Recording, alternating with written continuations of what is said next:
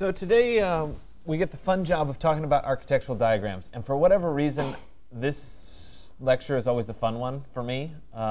It's something. Architectural diagrams are something that you guys are going to have to do throughout your careers as students and ultimately as professionals in this world. And I think it's kind of one of the fun things that we get to do. It's the closest thing in the computer to sketching freehand in terms of just getting our ideas out and talking about what makes something work or something a particularly good design, etc. So today we are going to focus on architectural diagrams rather than just diagramming in general or sketching in general, which means I get to show a bunch of examples, which are always fun too. And that's certainly more enjoyable for me. But let's first start by talking about what is a diagram. And so I think the easiest way of explaining a diagram is that a diagram is like a one-liner joke. There's one thing that you're trying to describe that has to do about this particular building. Maybe you're trying to describe how the sun flows into a building. Maybe you're trying to describe what places are public, what places are private. It's a very simple description of a building. And I think a lot of times diagrams, when you guys are working in 220 or 221, you come up with a diagram that's far too complicated. It's really meant to be simple. It's meant to be understood quickly. And it gives us a clear overview or an idea of what that particular design spark was. And so we'll see a bunch of examples today, and I'll try to showcase what that little spark is and what the diagram is trying to do. That being said, it's rare when one diagram will suffice to describe the whole architectural project. So a lot of times you need a series of diagrams, one identifying several different things, one for each design element. In terms of learning to diagram, the best thing to do is to just practice. The more you draw, the more you try to distill your ideas down into something simple, the easier it's going to be to diagram. And so for me, whipping up a few diagrams is going to be a lot easier than you because I have lots more years of practice in doing this. So today it's going to be about practicing and figuring out the techniques to best showcase your ideas. And I think this is one of the things that happens in the world of 220, and I know you guys are primarily in 121, though a few of you are past that. But when you move into that kind of design studio level, you're constantly going to be asked, hey, give me a couple diagrams of your idea so that we can quickly have a dialogue about what your project is. And so you have to be very quick at getting this out. Really, sketchbooks are the best place for this because you can get your little drawings out. It's rare that a sketchbook is so precise and measured. It's usually just a quick sketch, and a sketch can turn into a diagram really easily. If you're struggling, try adding color, cutting out images, adding text. Try a different medium. If you're comfortable in pen, add a Prismacolor marker or something like that. So here's a couple examples of some sketchbooks from me in grad school. This was one where you can tell that nothing actually occurred in the sketchbook. They all occurred outside on various pieces of paper and whatever. And I was big on, I drew on whatever was close. So it didn't matter that it was in my sketchbook. If I didn't have it with me, it didn't matter. I just drew. And then I ultimately collected and taped a bunch of these things into my sketchbook or stuck them in, and that seemed to work. As I moved forward in grad school, I decided that I'd really liked a smaller sketchbook that I could keep with me. And I bought, it's a little tiny Moleskine, but it had a Japanese fold in the paper. So it was one continuous length of paper. I should grab it. I still have a few of them in my office. It's one continuous length of paper, so you can actually draw larger and across the folds, which worked out pretty nicely. My sketchbooks tended to have a lot of text with them because I wrote lots of notes while I was sketching. But you can kind of see it's kind of a random assortment of stuff that ends up flowing from page to page. So let's look at some actual diagram types and therefore examples of each type. And I think one of the big things about diagramming is no matter how much I can say, hey, these are the 6 techniques of diagramming, the truth is that there's a lot more techniques than just those 6, and most of the time they're all intermingled. So while I might say pull out arrows and flow lines as one category, well, when we get down to movement, a lot of times the diagrams are done with arrows and flow lines. So it's not necessarily always neatly in one of these categories. And a lot of the images that I'll show you kind of cross over. Or maybe you'll have one that uses one strategy and the next one will use a different strategy. So it's just important to be aware that there's a variety of examples. So we're going to talk about figure ground. Then we're going to talk about highlighting, which is color coding. We're going to talk about arrows and flow lines. We'll talk about highlighting building components, or pulling out pieces of a building and showcasing those. We'll do text and typographic diagrams, which can be very, very effective. And then we'll talk about movement through particular spaces and how we diagram those. So let's start first with the figure ground. Figure ground is destined for things with strong contrast. This is public space, this is private space.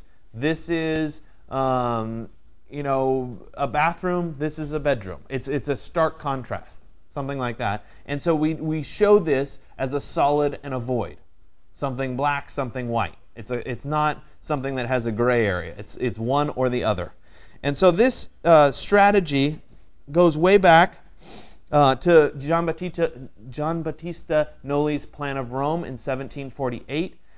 This was what Rome looked like in 1748. Instead of drawing the buildings, however, he drew this plan as just a diagram of public and private space.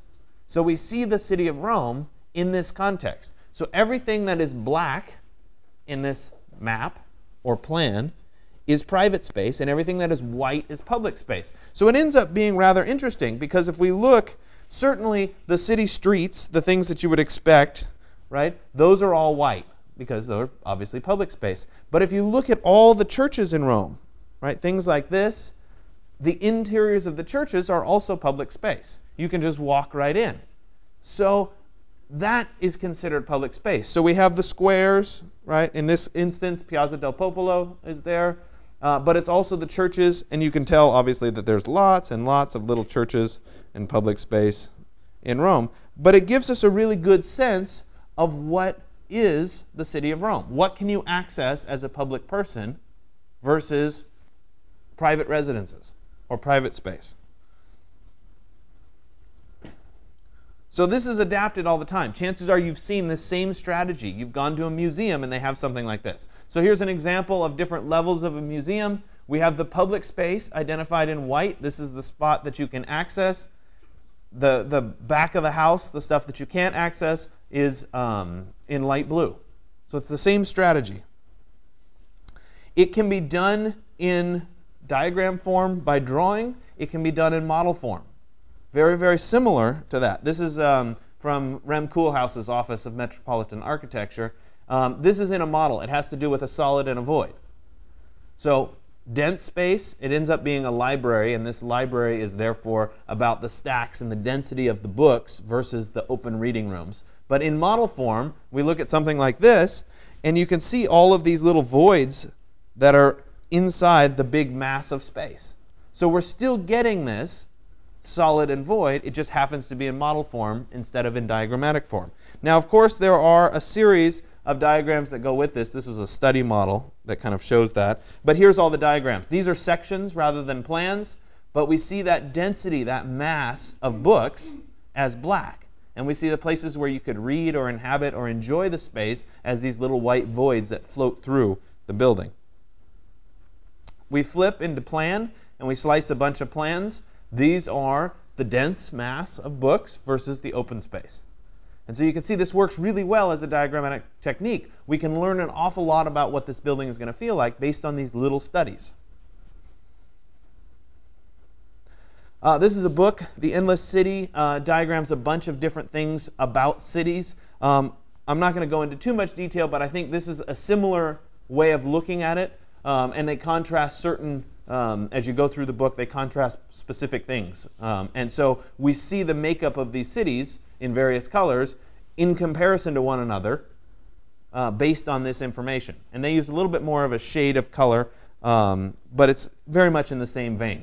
Another example here looks very much like the Noli's Plan of Rome.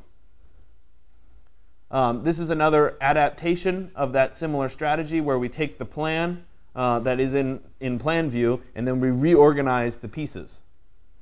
Kind of fun. So let's move on to another diagrammatic technique. This is called highlighting. And highlighting is basically trying to show differences within the design framework to accent those with that diagram. It can be done in model. It can be done in drawing, right? You can color code pieces of your model. Similarly, you can do it in drawing. Sometimes color coding is the best way of describing it. Color coding, to me, pinholes you into it has to have color. Highlighting, you could do it just with a change of tone or a change of, something's a little bit darker than something else. But you get the idea. So you might have something like this: old building, new building. New regions are in red. Old exhibits are in yellow. Blue is that public space where you first enter the museum. So you're color coding. These are different parts of the building. Right? Maybe you have a building that has office, business support. What is this? Welfare services, meeting facilities. Right? You're identifying parts of the building and you're coloring those in so you could see, hey, at quick glance, we understand what these various pieces of the building are and how they assemble to make the whole building. This is something from Alex Holgreff, the visualizing architecture guy that I've shown examples of when we did the portfolio lecture. I'll show some of his examples because I think they're well done as well. But in this context, very color-saturated images, and he's using that color coding to his advantage. We talked a lot about color last class, right? The color palette he's picking is on purpose. They contrast nicely with one another. The red versus the cyan or really light green work well in contrast. Using them both in plan view and in perspective view as to how those come together. Another page here, similar, he's talking about particular view corridors and highlighting those view corridors. I can show you here. This colored region correspond to the view. So if we're looking out this way, it would be this view down here. If we were looking out this way, it would be this view. If we're looking off in this direction, we'd see that. And if we're looking off in that direction, we'd see this. So there's a nice correlation of views. So it's diagrammatic, but we're still getting a lot of information out of this. Something like this, very, very diagrammatic. Building forms, different colors represent different pieces of the building. Now, I don't know anything about this building. I don't know what they were trying to do. But even not knowing anything about this particular building, I understand that there's 3 different volumes that are stacked together, and each of those volumes is doing something different.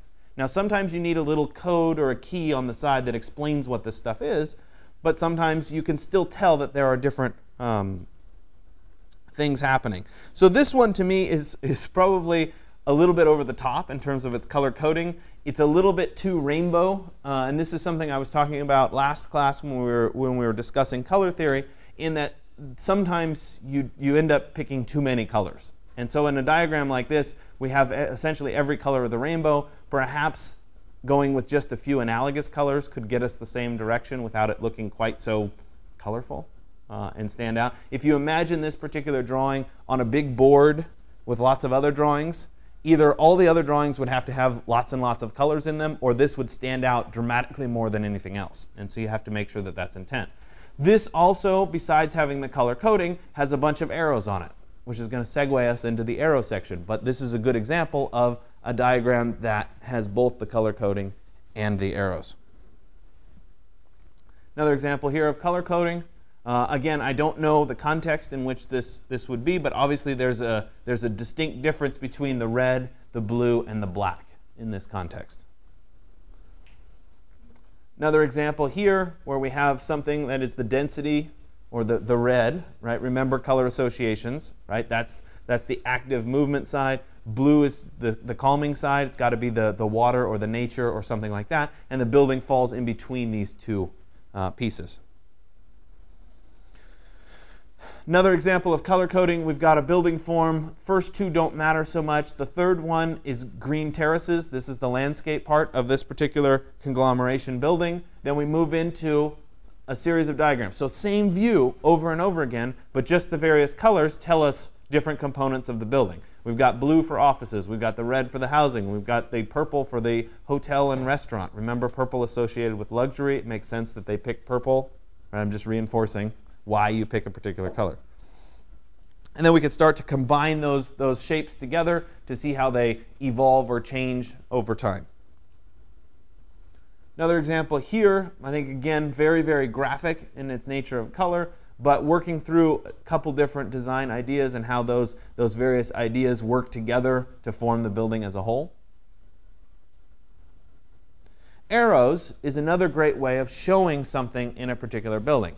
And arrows could be movement. We'll talk about movement a little bit later on. But they could also be indicative of this is a particular view. This is a particular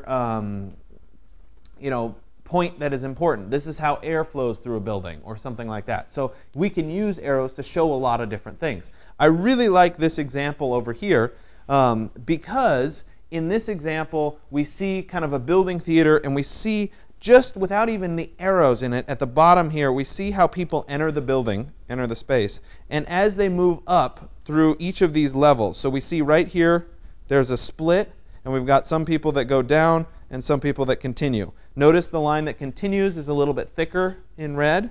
As we move forward from the next split, right here, right, we go up, some people come off, some people keep going. Then some more people come off, then some more people keep going. So it's a very subtle diagram, but at the same time it shows a lot about how people are going through this particular space and how the crowd or the mass of people changes over time as they go up in these various levels. So I love this. This is a house that was done by Takaharu and Yui Tezuka, who I actually had the great fortune of having as a studio head for one of the studios when I was in grad school at Berkeley. They were fantastic designers in Japan, produce tons and tons and tons of work. So, some firms do a couple projects a year. These guys do like hundreds of projects a year. Major work. But this is their floating roof house, and I think this is at its finest a true diagram. So we have a sense that there is some kind of a roof, right? This right here is some kind of a roof. We have the idea that this house is perched on this cliff, right? And that the roof floats and the space flows through the house. So in your mind, you probably have an idea or something based on this diagram of what this house would look like, right? So let's take it a step further and let's start to actually look at the house. Okay? So here's the next drawing, a little bit more sophisticated, a little bit tighter. I like to show it because it's such a good sectional perspective drawing. But let's look at the actual house as it was built, right? So it's perched on the side of this hill, and the hill really does flow right through the house. The doors in the side of the house completely open up, and you get this wide open house. And so the diagram really reflects what this building really is. I do, by the way, have a book.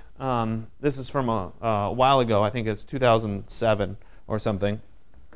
One of my more precious books that shows all of their projects, and it has a lot of great pictures in it. You guys may have seen the project. The most well-known project that they did is the Corten steel snake, which you've probably seen before. This one. I don't know whether you've seen that building before in Japan, maybe. Very, very kind of famous building, great in the snow. Anyway, but if you're interested in more of their work, I have this. You're more than welcome to look at it. It's a great book, lots of pictures, which is always what we like. So another example here, we're highlighting particular view corridors. So it's no surprise that we have something that is highlighted in a little red box here. That must be the place where you view from, and then there's a line that goes out to something. Right, so we're definitely looking at views or something along the way, or at least connections between what's happening here and what's happening beyond. Another example here, not arrows, so to speak, but definitely connections between various pieces. And so we're just drawing those connections across a central square. Another example here where we have kind of a raised platform or a stage, and that then interacts out into the cityscape as a whole. An example here of how air flows through a building. I actually have a little bit of a gripe related to this because generally speaking, unless you were doing some kind of diurnal cycling of temperature where you were trying to, I don't know, it just doesn't quite work. This lower section, sorry, I'm going off on a tangent. This would work fine as a stack cooling thing. This one would very rarely bring in any cold air. It would mostly bring in warmer air because it's higher, and there it wouldn't flow correctly. So anyway, I agree with this much more. And I think you should just get rid of this altogether. But anyway, the idea is that it's airflow through a particular building.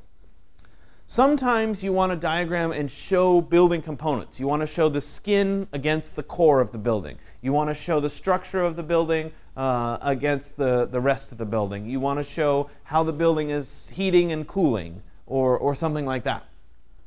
And so this is really highlighting a particular piece of the building. A lot of times these are done in exploded axonometrics or exploded perspectives where we lift up part of the building, where we pull off part of the building so we can kind of see in. In this particular example, we have a core of the building and then we have a skin that wraps the building. So they've lifted the skin up so that we can see the core underneath. That works really nicely as a diagram. Sometimes it's about structure. And so you might see how all the columns flow through the building. Maybe it's about how the skin is attached to the building or wraps around the building. This is the Sendai Mediatek by Toyo Ito. This is one of his sketches. I don't speak Japanese, nor can I read Japanese. Some of you probably can.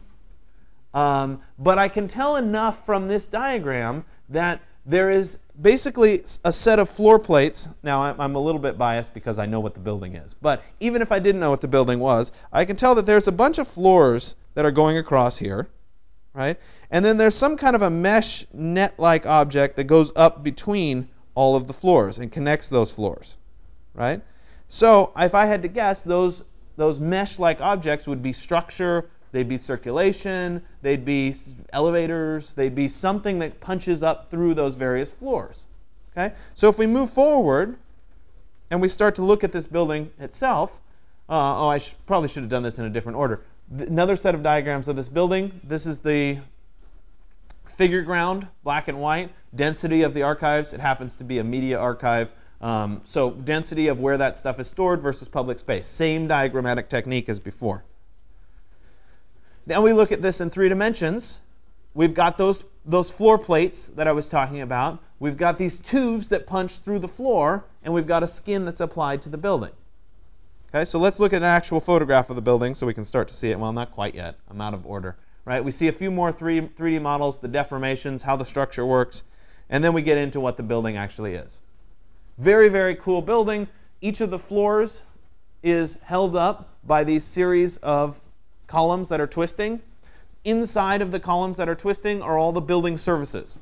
So any of the plumbing, the HVAC, the stairways, the elevators, right? If we look at this particular example right there, there's the stairways that go up through the building. Right here, there's your elevator going up through the building. So these nested columns are housing all of those facilities. This one here, I'm not exactly sure what comes up through that. It's probably plumbing. Right? But the point is that he's using these punches or these twisting columns to actually to provide the services for the building. The interesting side story has nothing to do with this class, but I can't resist telling side stories. So when Toyo Ito was designing this particular building, there has to be by code a fire separation between the emergency stairwell, right, this, and what's going on the outside. So if you, for example, were on the 2nd floor of this building and there was or let's say the 3rd floor of this building, and you needed to get out and there was a raging fire on the 2nd floor of the building, you needed to be able to go past the fire through one of these. So it would probably creep you out a little bit if you had to walk past a glass wall with a raging fire on the other side. True? Right? So number one, he needed a way for the glass to be insulated such that it wouldn't be hot to the touch as you were escaping by code. So he used a special kind of glass. It's called intumescent glass. And inside the layers of glass, there's actually a gel that provides the insulation, essentially, between the fire and you as you walk down. Pretty cool. So the technology was such that he could actually leave that clear when the fire was burning, or he could choose to have it turn frosted. And so in the case of this, he had it turn frosted so you wouldn't have to walk by and freak out that there was a fire. But it's really cool use of building technology and materials, which is just kind of a fun side note, but at the same time interesting. Another example of the building from the outside, you can see these, right? Remember, if there was a raging fire here on the 2nd floor, right, you can get through. But you can get a sense for what this building really is. It's strong floor plates, these twisting columns punch up through the building, and it makes a really unique and interesting building. Another example here of a structural diagram where various flex points would be in this sort of a structure. I told you that there were lots of exploded axonometrics that identify building components that work as diagrams. Here's an example here where we have a center core and we have a skin and we've pulled it off the building to get a better sense of what's going on inside. In this particular example, we've got the kind of the skyscraper-esque building, but we've got these little, quote, jewels that are inside, these voids. Those are highlighted in color in contrast to the rest of the space. Sometimes it might be about structure or structural grids, and so we look at this as a series of diagrams relating to how structure would support the building framework. This particular one, you can barely see it. I can see it a lot better on my screen than you can on yours.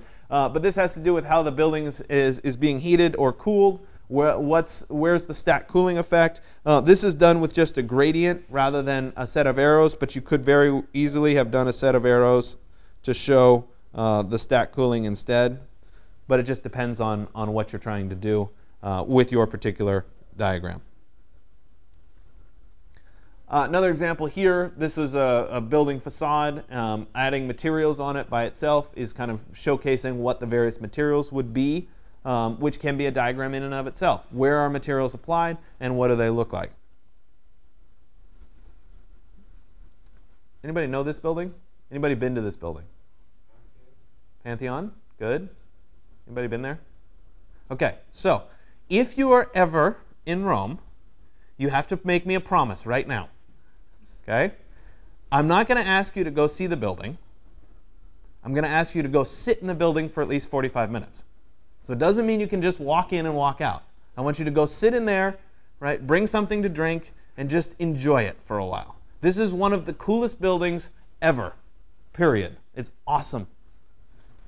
Awesome building. Okay? Something that we don't understand particularly well.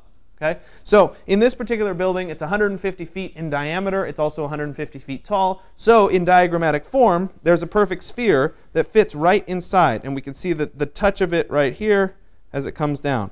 So it just barely touches the bottom, the top, and each side. Now to get a sense for size of something like this, right? 150 feet would be like half of a football field. So it's a lot bigger than you think it is. So let's look at it in photographic form. There's the doors coming into the building. Now the doors, if we back up a second, the doors are right here to right there. That's it. And they're massive doors. So as we go forward and we look at those doors, right, much, much taller than we are. Notice also as we come inside, that's what it looks like from the outside. Not the most impressive building from the outside. Inside is a little different, however. Okay, so here's all the little people. Oops. Hold on. So there's all the little people, right? They're down here. Take a look right here at this ribbon, and then we'll go back a couple slides to the drawing. That's that ribbon right here. Whoops. I start drawing without saying to draw. That's that ribbon right there. So we're only in photographs seeing the bottom quarter of the building. So it's significantly taller than you think it is, right?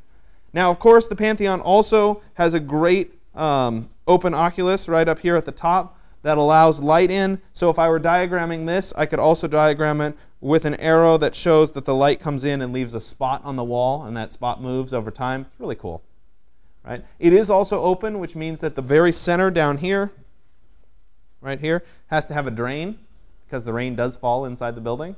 So you have to think about that too. Anyway, very cool building. You guys all are making your promise to go sit in there for 45 minutes when you go to Rome, right? Okay. I'm serious.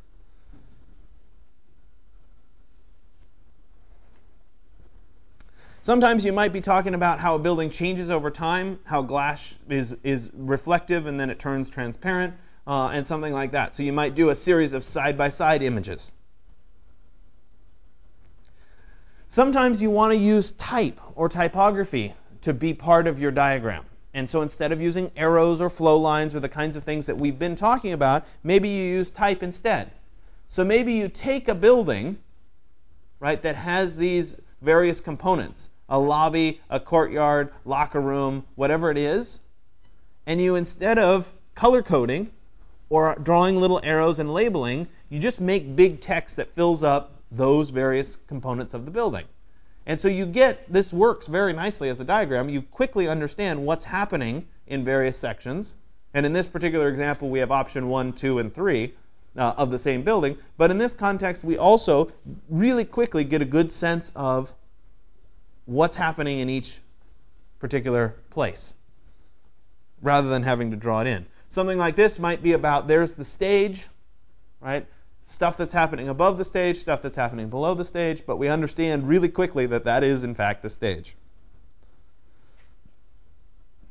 Another example here, various blocks of text and how they come together. This is of a library, right? And the various things that happen in a library and how they're organized spatially and how that becomes certain rooms or certain spaces. So you can use type just as you would any other element as part of a diagram.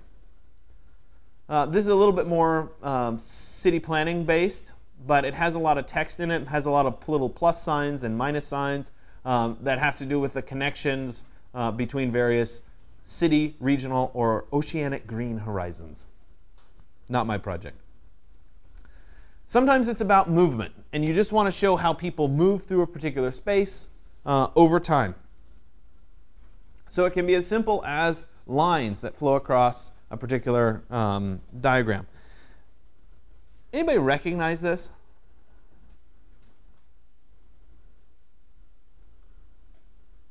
No?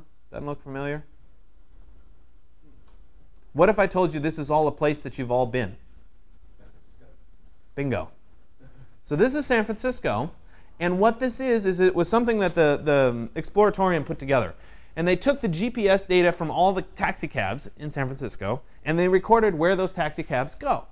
So this is, in its essence, a map of the city of San Francisco through the eyes of a taxi cab. So it's a diagram of San Francisco, but we get a really good sense very quickly of what certain things are, right? We can very clearly see Market Street. We can very clearly see the freeways, right? This would be the bridge right there. We can see the freeways. There's 280. Here's 80 coming down. What's right here?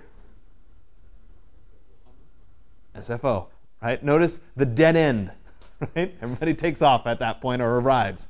So the point is that we can understand the city of San Francisco without any other context. We understand what's happening in San Francisco. And so it's a really good example of a diagram, and it's certainly something that's used over time. I adapted this. This was one of my thesis drawings. Had to do with flight patterns from San Francisco and where those flight patterns took off and landed. In this particular example, there's 2 primary runways, right, that are going off from SFO, going those 2 directions, landings and takeoffs, right? All of these are helicopters that go in and go out, and they go off at a 90-degree angle. It's kind of interesting, right? So you can use that and adapt those same strategies over time. The other thing that I did, you guys saw this on your handout for today. This was SFO. This was a long time ago before Terminal 2 was open again. So there's this great void of blank space that's right here that would be Terminal 2. At the time that I was doing it, wasn't open. International Terminal I didn't include as part of this, but the International Terminal would be right here. So this is just Terminal 3 and Terminal 1. And this is how people move through the space. And so I went to the airport and I sat and I watched how people moved, and I made this little diagram of a bunch of little dots. My thesis had to do with the airport, so I had to do a bunch of this stuff as background. But this is in the same context as that cab spotting video. This is, or the cab spotting diagram. This is essentially how do people use the space? And what's the frequency of people using that particular piece of the space? There it is, a little bit blown up. Another example here might be a view diagram. Maybe you need to get some privacy, right? So you deliberately shape something such that you can never see past a certain corner, and you're showing that. Maybe it has to do with some kind of a site diagram. I can tell really quickly that in this particular context, there's some kind of like a river or something that flows through the site. There's a bunch of trees on the site, and there's something happening at whatever that yellow is, right? There's a bridge or something. This was actually 2 series of postcards. We were asked to diagram our thesis process. when we were in thesis. This is what I thought my thesis was going to be. I knew what I was going to do. It was going to be easy. As soon as I started my thesis, it turned into this. Right? So it was a simple diagram of how my life felt at that moment. Right? Another example here of movement through a space, identified by the dotted blue lines. I think one of the things that helps this diagram a lot is the little people. So we have the dotted blue lines, but then we also have the people, so we understand that this is how people are moving through a particular space. And that then evolves into this diagram, which is about the cutout of the big mass to create the building or the shape itself. These are a little bit blurry, kind of hard to see. We'll skip through those. Sometimes it has to do with sun, wind, rain. To me, this is way over the top. The image by itself would have been nice without all the diagram stuff on it. And I don't think you could pick a more corny version of the sun as part of this diagram. It's just not the best. But it does constitute exactly what we're talking about. Another example here of movement. The other and last one that I'll talk about is the idea of transformation. And it's essentially saying, this is how it's normally done, and what if we did it this way? So it's a two-part, right? This is what's normal. What if we did it this way? So we can see here, normally it's the city skyline with these big tall buildings. What if we turn the building on its side? Right? So it's a what if. Show some kind of a transformation. Typically, back of house, chamber, front of house. What if we did it this way? Above, chamber, and below. Right? So it's the what if. What if we took this void and we sliced it up and then we took one of the pieces and flipped it around? Right? So those are the examples that I've kind of gone through. And now we're going to spend some time and actually go through the techniques and how do we do this in Illustrator. I think what I'm going to have you do is I'm going to have you do part one first, which is that we're going to find some kind of a building to work with. If you have one of your own designs that you want to try to diagram on top of, that's great. If you don't have one and you want to pick a known building and diagram on top of that, that's fine. So we'll take maybe 10 minutes. I'd like you to find a plan and a section. They don't have to be the same building, but one plan and one section, right? And then I'll come back and I'll show you kind of diagramming on top of those in Illustrator. Does that make sense? Yeah? OK. So at let's say at 9 o'clock, we'll start back up again. So you have until 9 to find your images. OK, so I trust by now you guys have all found a building that you're particularly interested in, or at least are having the starting points for this search. So I was playing around with trying to sort out which building I wanted to do. And I wanted to pick one that was a classic building that maybe you were familiar with or maybe you weren't. But that at the same time would be a very, very good one for kind of showcasing diagramming techniques. So I ended up picking the Kimball Art Museum. I don't know, anybody familiar with this building? Have you seen it in your other classes?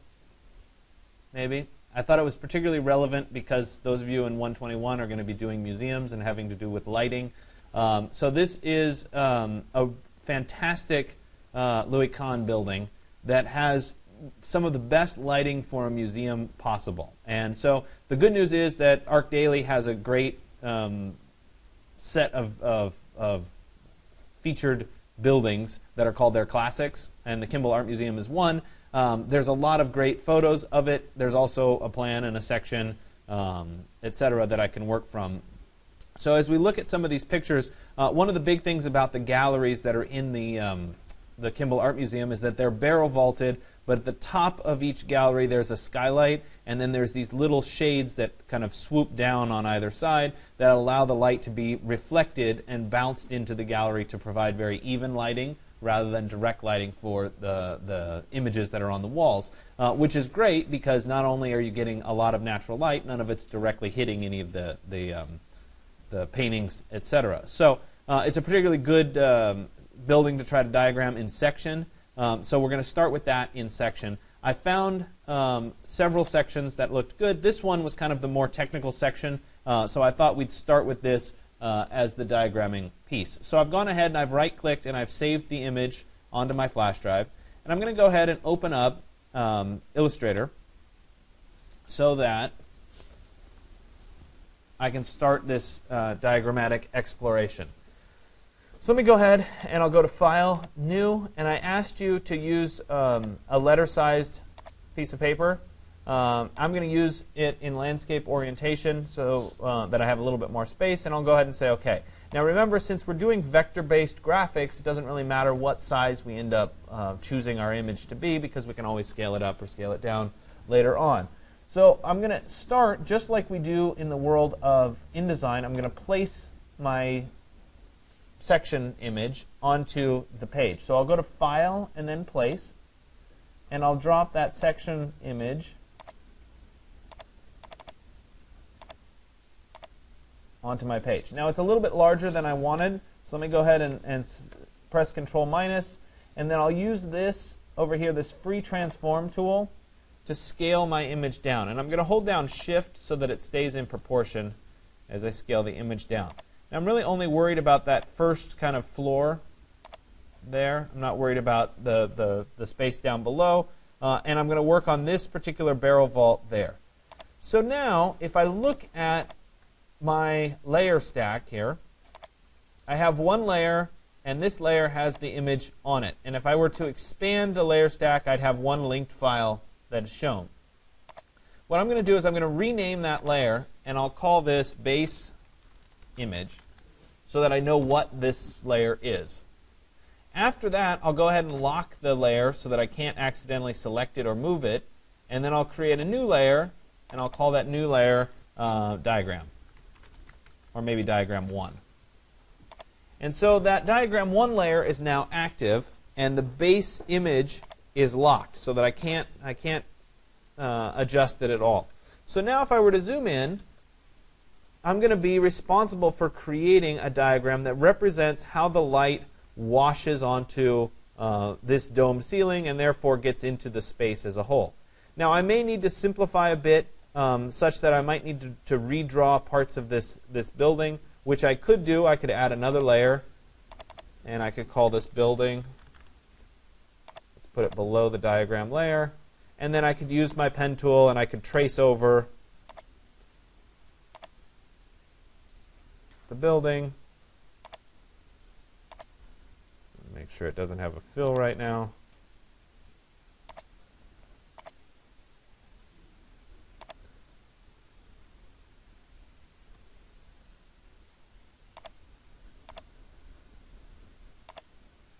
And I could then ultimately fill in that as a void. Looks like I need a little bit of adjustment, and at the same time, I don't think you guys want to sit here and watch me redraw this particular building, but you get the idea that I could draw over the top of it as opposed to using the image as the backdrop. Okay, so now it comes time to figure out how I want to showcase the light entering the building. So I'm going to make sure that I'm on the diagram layer, and then I'm going to use my pen tool. And the first one that I'm going to do is I'm going to show light coming in and maybe bouncing and bouncing down into the space, something like that. Let's flip it so that I can see it. So I've got that kind of general bounce going through, and it's entering the space. Now, once I've done that, remember it's on the diagram layer, I can embellish this line a bit so that it doesn't look like just a basic line. And at this point, I could even take my base image here. Let me unlock it for just a second, and let me change the opacity down so it doesn't interfere too much with the diagram that we're trying to do.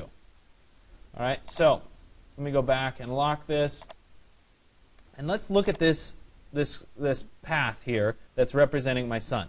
Now, first off, black probably isn't the right choice for sun, so maybe it's time to switch the color, and we'll go to kind of a darker yellow, something like that, which is somehow by its nature more indicative of sun.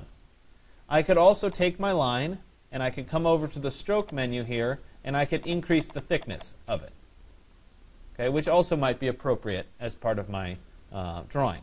Now, there are other options that are available to me relating to the stroke. So if I click on my little flyout menu and say Show Options, I now have some more options. So we covered this before, I believe, but I can turn on a dashed line instead of a solid line as an option. I can also control how large the dashes are. So I could say 12 point and then 24 point break, and I'd get smaller lines with larger breaks.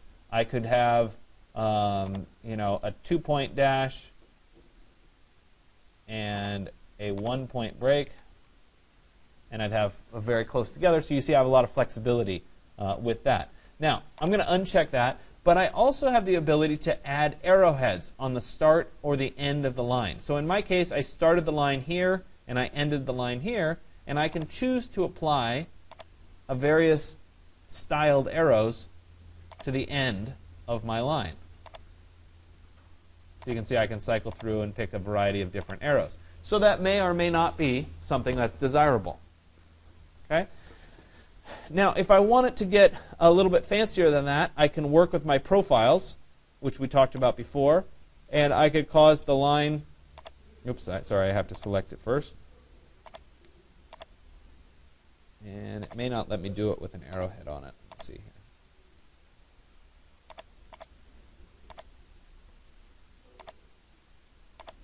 Right. So I could cause the line to start thin, get thicker, and get thin. Notice it didn't affect the arrowhead, however. I could choose to have it start fat at one end and get thinner. I could choose to make the arrowhead go away altogether and then start to use these profiles to identify what's happening, right, where it gets bigger. Remember, I can also use the width tool to widen up a particular part of the line if I wanted it to get wider, or something like that, okay, which may or may not be an advantage. Okay? So I have some flexibility in terms of what I do with the width tool. Now let's go back for a second to where we have just the normal line, and I'm going to take off the arrowhead. Now maybe instead I don't want it to look quite so stark as a line, and I can instead use something called a brush. And that's really what we're getting into today, is that we have brushes available to us in Illustrator. And so if I click, remember I'm in the Essentials workspace, and if you're not seeing what I'm seeing, remember you can go to Reset Essentials, which will get you back to the exact same thing that I'm seeing here. And we can click on the little brush icons. It looks like a cup with some brushes stuck in it. And when I do that, we see that I have a basic line. I also have a feathered charcoal line. I have something called a divider. I have something called a mop. And I have a cut here pattern brush. Okay? I also up at the top here have a round, a 15-point round, an oval, and a flat brush. So if I go through these presets, let me select my line here, and I were to pick the round brush, for example, we can see that it has rounded ends on either end. If I were to pick the oval brush, and we were to zoom in here a little bit, you can see that the line has an ovaled end. It's thicker here. When we go off in this direction, it's a little bit thinner. And then when we go down here, it gets a little bit thicker again. It would be as if you were drawing with a chiseled brush, by hand. If we switched and did the flat point brush, for example, oops, sorry, I have to select it. The flat brush, right? This is almost more of a calligraphy brush, where we have a nice flat. It's coming down here at a certain angle. When we go across, it gets bigger, and then it gets thinner. So you can see I'm starting to customize the line a fair amount.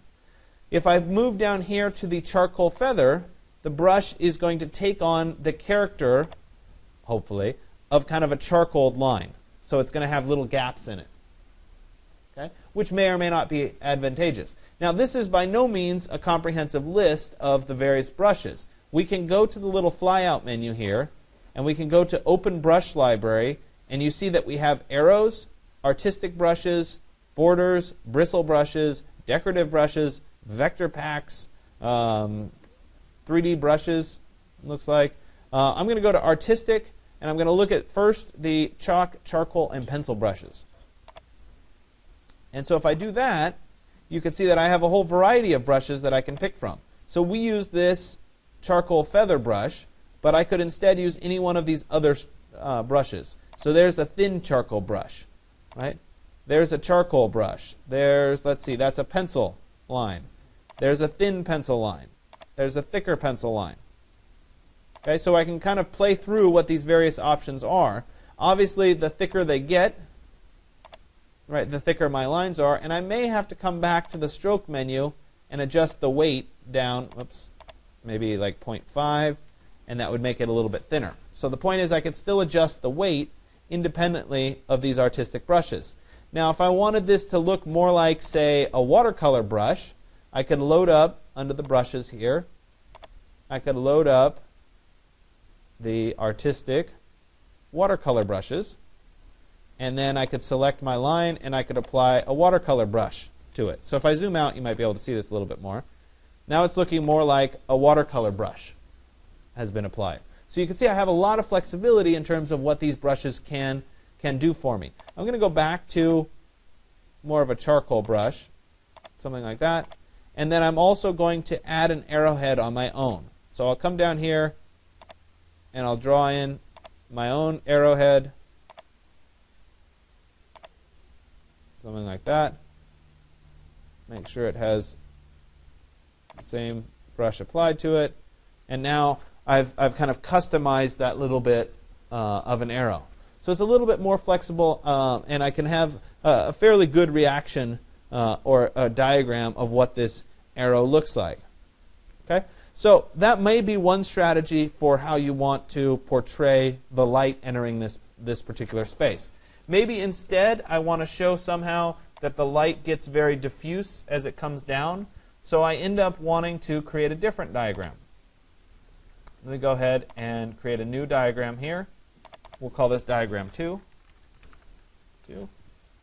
And I'll go ahead and turn off diagram 1. And so this time, maybe I want to create kind of a fill region where this light comes in.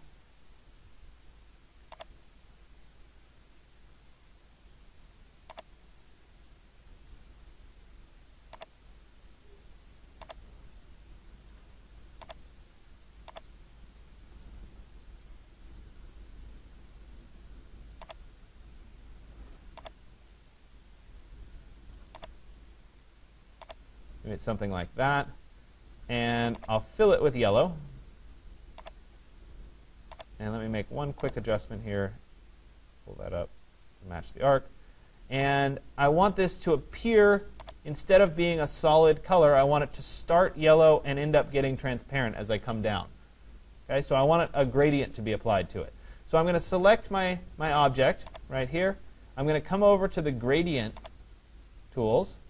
And I want it to be a linear gradient. So I'll go ahead and click on the linear gradient here. Type is linear. Oops, sorry. I was in my stroke rather than my fill. There, I have to be in my fill. I want it to be a linear gradient. So we'll say linear. And I want the degree to be at 90 so that it's starting black and getting transparent as I come down here, or getting to white. And I want the color right here to be yellow. So I'll pick it yellow. And I can also adjust it so that more of the yellow is there at the top, and then it starts to fade down as it gets a little bit further along. Now maybe I also want to see through it, so I'll adjust the opacity a little bit. So maybe 60% opacity, maybe 70%. And so now I have a different strategy for how the light is entering and filling this particular space. Maybe I'll take this same piece, I'll copy it, and then I'll reflect it. So I'm going to go to Transform, Reflect, Vertical. Okay. And I'll put this one over on this side to show how it enters both sides, for example. Right? So this is very different than the arrow that I showed in the first example. This is using a gradient, but it's essentially doing the same thing in diagrammatic form. It's showing how the light would be entering this particular space and therefore kind of fading out as we get towards the ground level. Does that kind of make sense? So it's a different strategy doing very much what I've talked about before. So let's open up a plan as a different example. I'm just going to go to New, and we'll do a new letter again, and it can be in landscape. We'll say OK. And I'm going to go to File and then Place, and I'll place in a plan. looks really tiny, so we're going to have to go to the free transform tool, see if we can blow it up and make it a little bit bigger.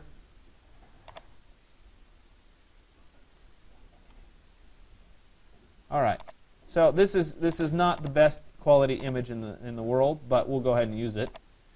So once again, I'm going to rename this to be base drawing, and then I'll create a new layer above it, and we'll call this diagram 1. Oops, diagram 1. Now maybe in this context, I'd like to draw how the people move through the space, for example. So we'll do more of a movement. So I could just start with the pen tool, and I could show somebody coming through and entering here and walking their way around.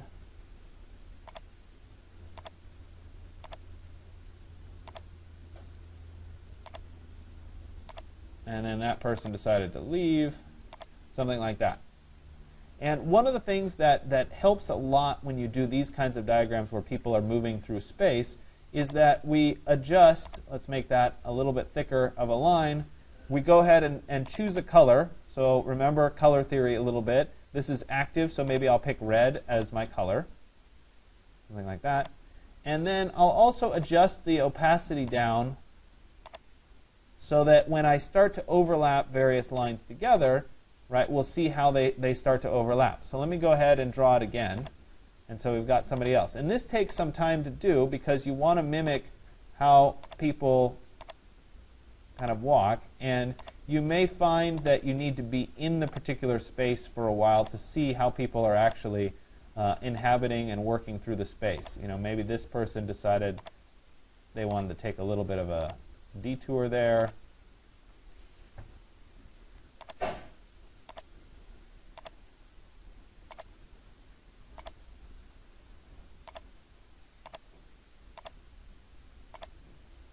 And in the interest of time, I'm only doing this side, right? And then maybe I do it again. Let's make sure that the opacity on that one is set down to 60%. So you can see how they're starting to overlap. And then I do maybe another one. And you can see over time, you can start to do the same kind of thing that the cab spotting diagram would do, where you're showing how people move through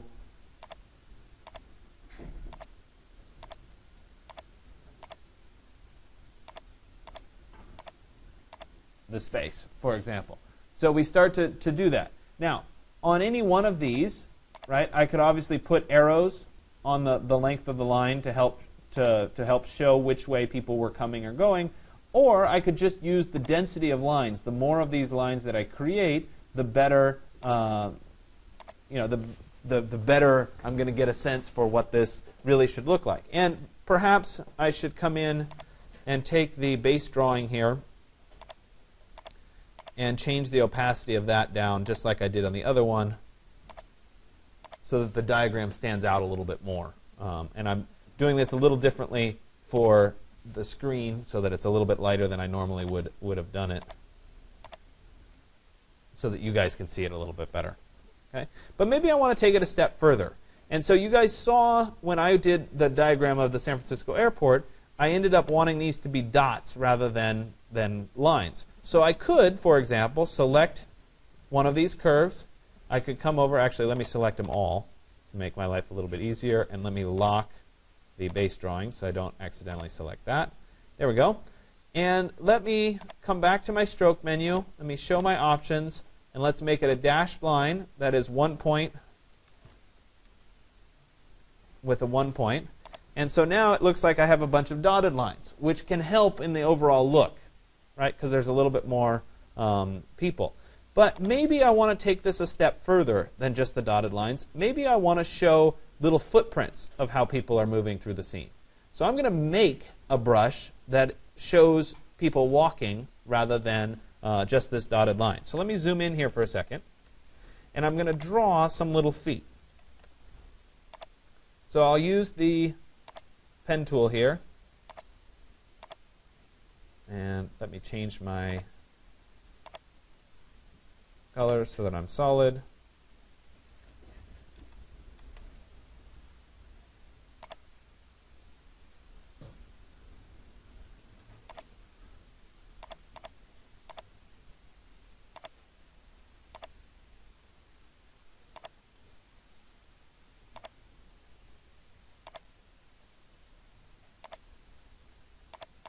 All right, so there's a little footprint. Let me take that footprint. I'm going to Control-C to copy it, Control-V to paste it. Then I'll right-click on it, go to Transform, and I'm going to reflect horizontally. So I have the opposite of it. And we'll put it about like that. So I have these two little footprints. Okay? So now what I'm going to do is I'm going to select these two footprints, and I'm going to come over to my brushes. And instead of picking a brush, I'm actually going to take these objects and I'm going to drag them to the brush window here. And you see it kind of highlights in orange.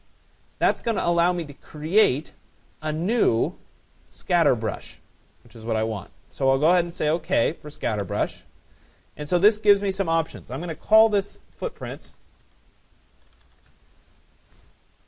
And I could choose to have my size fixed or variable. Obviously, these are footprints. They need to be the same size, so we'll leave them as fixed. The spacing, do I want it to be fixed or variable? Again, footprints, they're going to be rather consistent, so we'll leave them fixed. Scatter, I don't want them to scatter.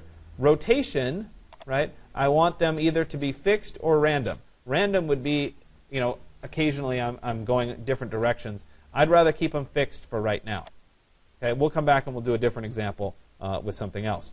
So I'll go ahead and say, OK, I do want my rotation relative to my path, not to the page. And I'll go ahead and say OK. So now we see that I have a little brush that's called footprints. So let me come back and zoom out here for a second. And I'll take one of my paths here, and I'll apply the footprints brush to it.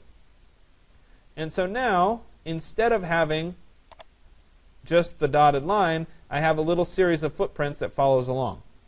Let me take each of these, and I'll apply the footprints to those. And suddenly, we start to see a diagram emerge that has a bunch of little footprints on it. Okay? So this may or may not be a strategy that you ultimately want to employ. And maybe you like footprints, maybe you don't like footprints. But the point is that you can use this with other things. Right? Instead of having footprints, I could, for example, have arrows. Right? So I could draw in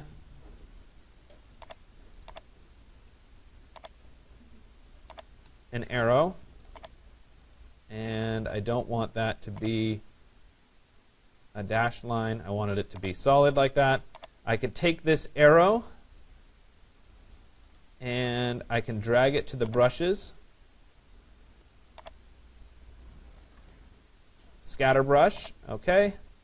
And this is going to be arrows. Same options here relative to the path. I'll go ahead and say okay. And now I can take one of these and turn it into a series of arrows that follow through. So if the footprints were too cutesy for you, for example, maybe the arrows would work for you.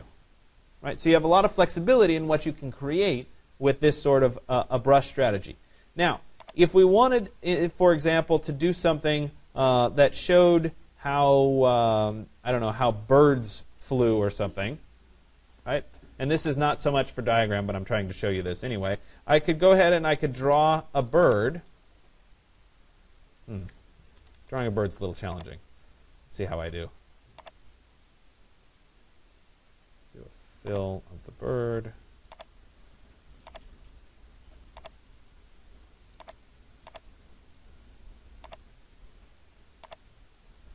If my bird's really ugly, I apologize. Okay, probably needs a little refinement, but kind of looks like a bird. Whatever.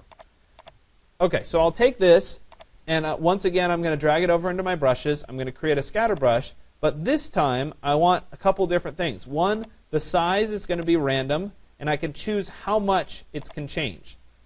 So I could say that it goes down 70% and it goes up, let's go more, 44 to 300%. The spacing I want to be random. Right? It comes in at 10 to 100. The scatter I want to be random. Go a little bit to a little bit there. The rotation I want it to be random. And it's going to be relative to the page this time. So I'll go ahead and say OK. And now if I apply, let me just create another curve here.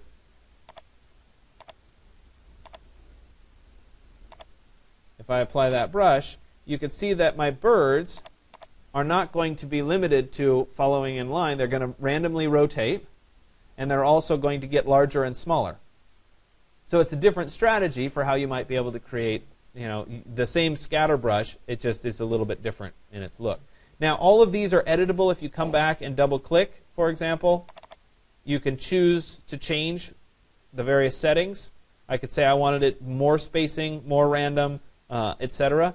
I could also come back, like let's say the footprints here.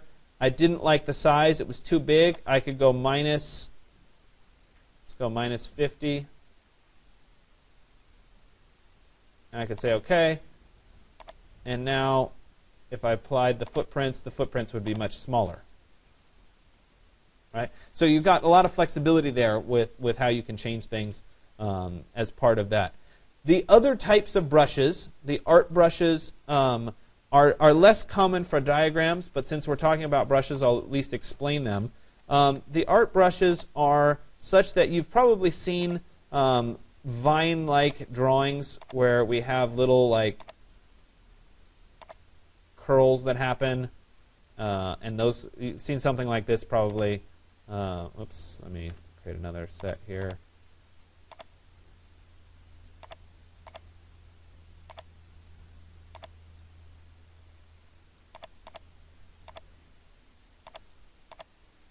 All right, little things like that, essentially, right?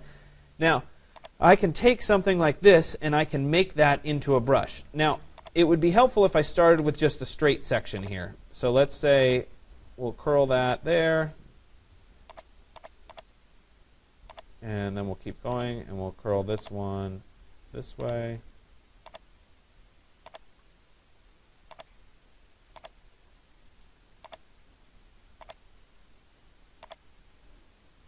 OK, so maybe it's like that. If I were to drag these objects here over, and instead of creating a scatter brush, I created an art brush, say OK. Again, I have the options. It's going to let me choose which direction the curve is going to go. You see I have that little preview there. And what this does is it allows me to have this particular thing applied to any curve that I draw. So let me go ahead and draw a few curves as examples here. All right, so let's say I draw a curve that looks like this. I can take this curve and I can apply that to it. Oops, I had it going the wrong direction.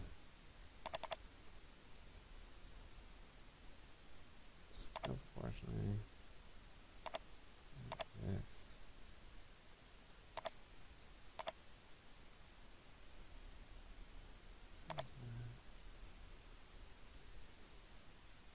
Hold on, didn't do what I wanted it to do. There's some use, applied strokes. Yeah, it's applying it sideways, unfortunately. Hold on.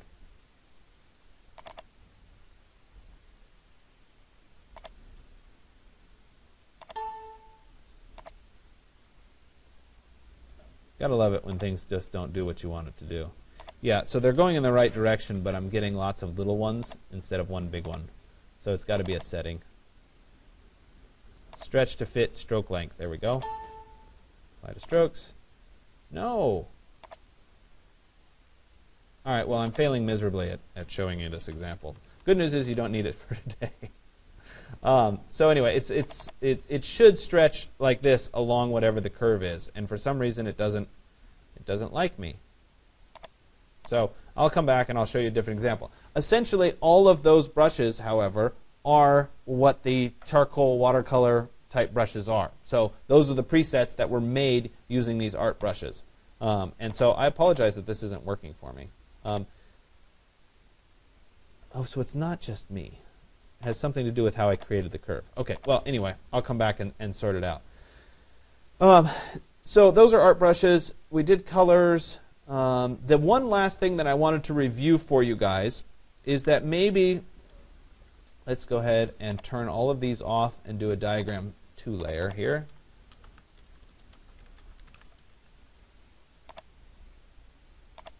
Maybe we just instead wanted to do color coding. We wanted to fill regions. Okay? If that was the case, I could draw regions with my pen tool. I could trace over the various regions. So I could go say this area here is all going to be filled in with red, for example, and I could adjust the opacity. So it was color-coded. You guys get that, right? It's relatively self-explanatory. But sometimes you want to be able to use the Live Paint tool, or you don't want to have to go through and manually trace over everything. And so Illustrator has something built into it, and it can be a little bit finicky with how you use it, called the Live Trace tool. And so let me go ahead and bring this, or excuse me, it's called Image Trace now. So I'm bringing that back up, and I'm going to take this image, and I'm going to go up to the Object menu, and I'm going to go to Image Trace, Make.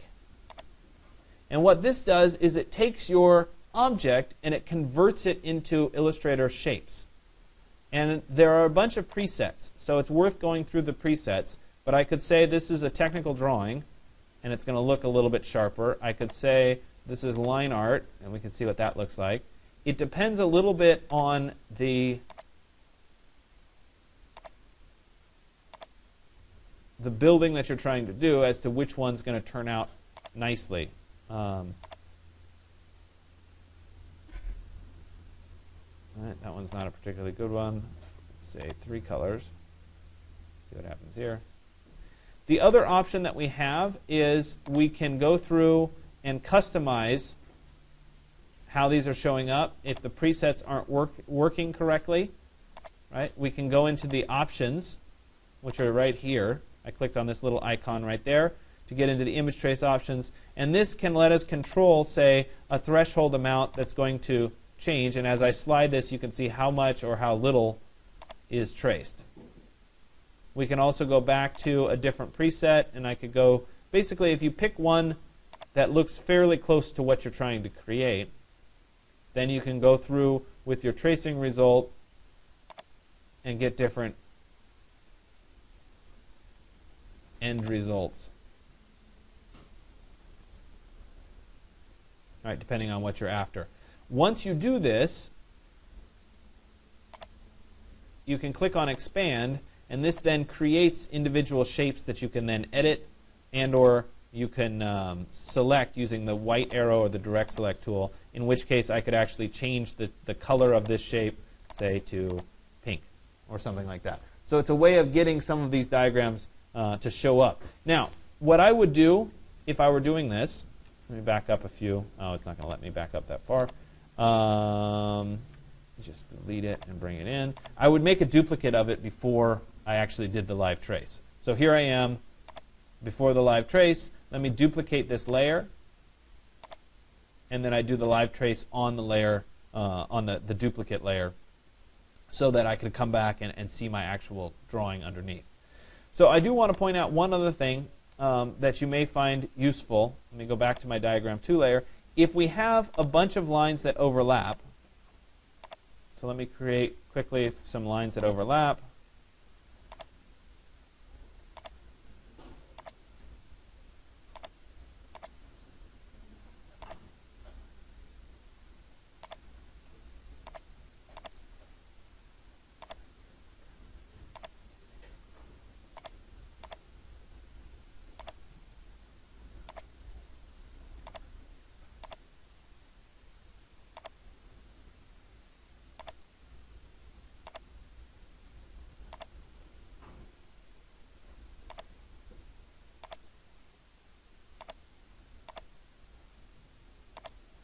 Hold on, almost there. Bear with me.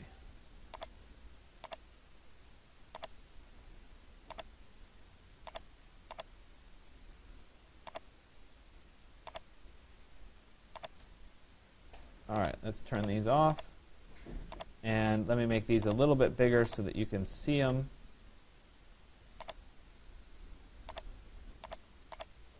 Okay, so I have these lines that I drew that all overlap. I would like to be able to fill in certain of these regions.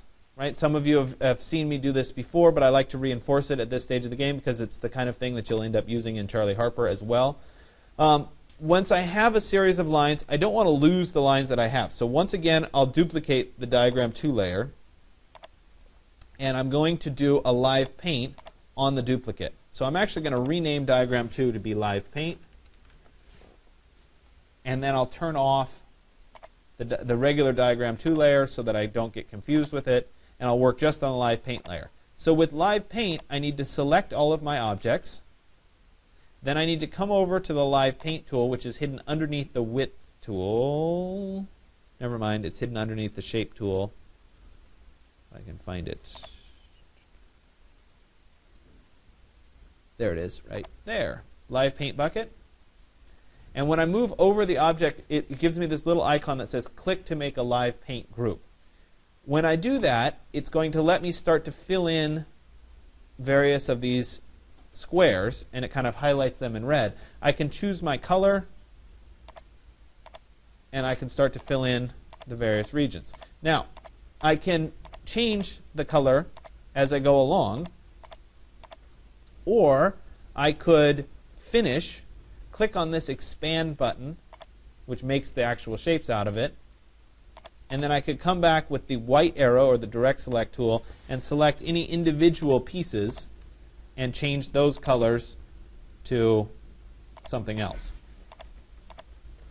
Now, one of the reasons that I like having the live paint on a different layer from the diagram is that I can turn back on the diagram layer, and I could, for example, adjust the strokes on the diagram layer so that I had black strokes with no fill, and maybe I actually wanted to take it a step further and I wanted to apply a brush to all of the strokes. Those can be on top of, right, the colored regions that are behind. I probably need to unlock this, lock that, and I need to select all of my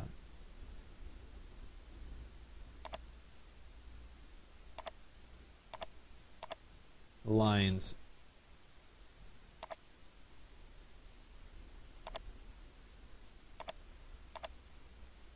Because they shouldn't have a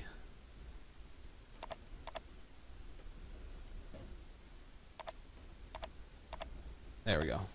And so those colored regions then fall underneath the objects that have the fancier stroke applied to them. Okay, and so once again I can pick any one of these and I can change the color to whatever color is appropriate. Remember, you can also load up any swatches that you wanted and have those swatches applied to these as well as you start to color in various regions. All right? Are there any questions? I know that's a lot to take in, but if you start to try to figure out what you want to diagram, and then you can figure out the strategies behind it. I just like to throw a bunch of ideas at you so that you can see how you would do a various set of examples. All right?